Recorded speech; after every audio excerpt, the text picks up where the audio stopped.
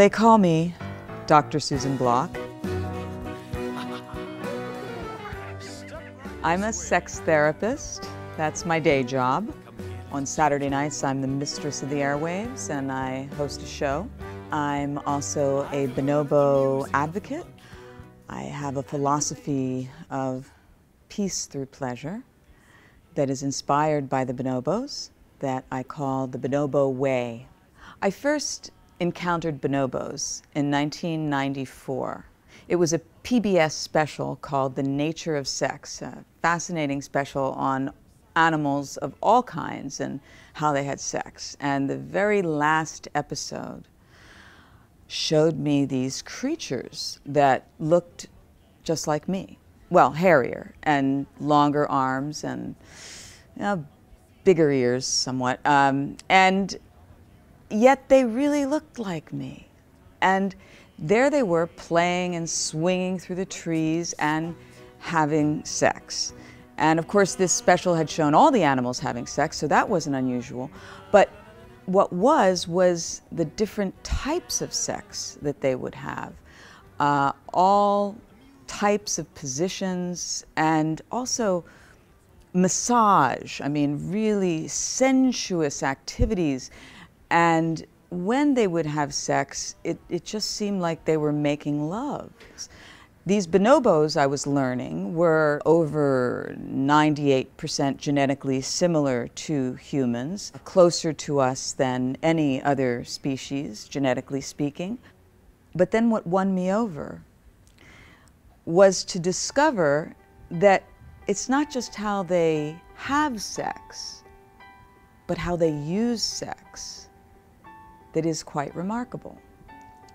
Bonobos seem to use sex to diffuse violent tension. They make each other feel good. They're all about calming each other down.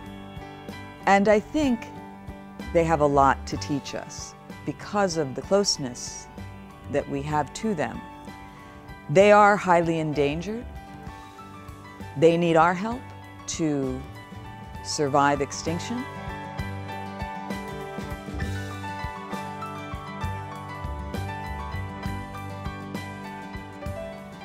And I think that they can help us in return to learn a little bit about peace through pleasure so we don't blow ourselves up. I just say we should be inspired by them. Just like we are inspired by the angels, why not be inspired by the animals that are so close to us, but that have somehow figured out a way to live in peace? Pleasure has a value. The bonobos show us several values of pleasure. Pleasure brings us together, and we as a species are meant to be together. A lot of us primates, we're not loners. We need to be together. When we're alone, we go crazy. You need to connect with the physical side of love, which is touch, lust, sexuality. It doesn't always have to be sexual intercourse. I mean, the bonobos show us that sexuality is a lot more than sexual intercourse. They really don't spend that much time on sexual intercourse, a few seconds, but they spend a lot of time on what we call foreplay. All this massage, all this kissing. I mean, the kissing is insane. They just tongue kiss and they just love to play and touch and feel and hug and roll around, and you know, it's what we would call very rambunctious foreplay. Touch and pleasure does help to relax the primate nervous system.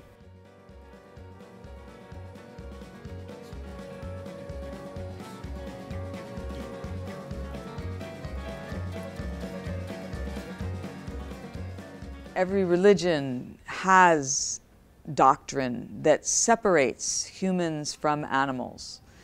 And even the religion of science separates humans from animals in that, you know, we build skyscrapers and they don't. There are definite differences amongst us, just like there are differences between men and women and Americans and French. But the soul is not about the intellect. And the soul is not about the body, really. The soul is some essence, you know. If we've got it, they've got it. When bonobos look into each other's eyes, they've got to see that soul connection that we see when we look into each other's eyes. And certainly when I look into the eyes of a bonobo, as I have been privileged to do a few times, they look right at you. And you see yourself, you see your reflection. And what are you seeing? In part, you're seeing anthropology, the history, all the science.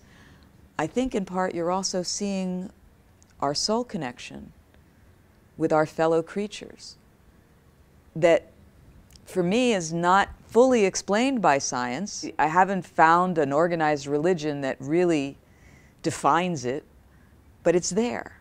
And we who love our animals, we know it's there. Can I hear an amen?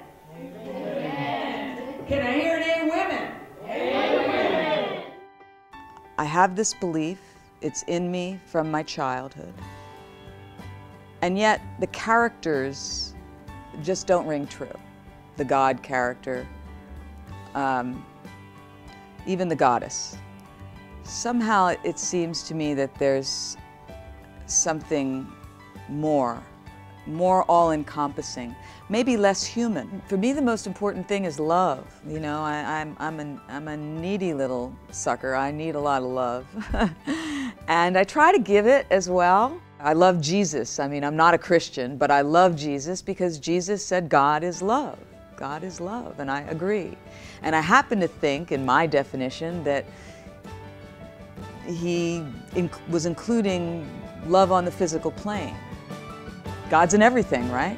So God is in the orgasm, certainly. That's why we say, oh God, oh baby, oh God, because we're feeling it, feeling Him inside of us.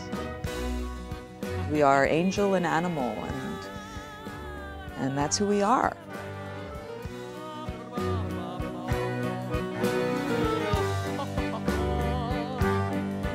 As you stare afar at a star, are we who we think we are?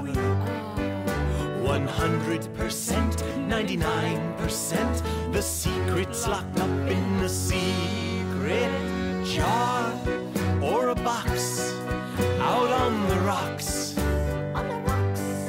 On the sand of a shore, we don't know anymore as we watch the curtain close. Monkey see, monkey do, I'm that monkey, how about you? To learn to live, you gotta live a lot.